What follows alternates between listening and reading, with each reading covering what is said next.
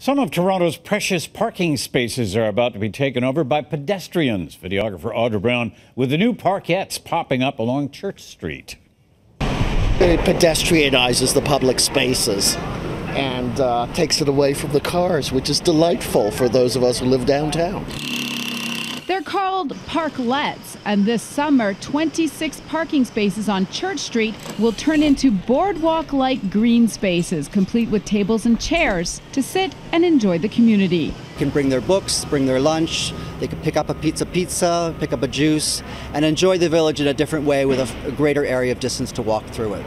Well, this parklet here at Church and Maitland is just one of 3 that will be popping up along Church Street over the next couple of weeks. This one will take up about 8 parking spots, but will allow local businesses some extra seating. I think there's a lot of people that are going to be able to purchase their food here and go outside and eat it now.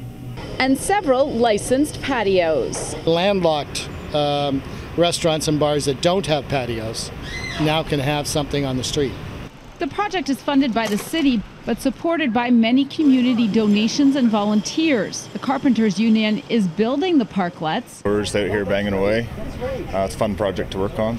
And Home Depot and Landscape Ontario have donated the supplies. So we don't look at it as losing parking spots, we look at it as gaining seating space. And while for the most part it has received positive feedback, it has left drivers asking one question. Especially with parking, I was just wondering, where am I going to park? But it's a cool idea.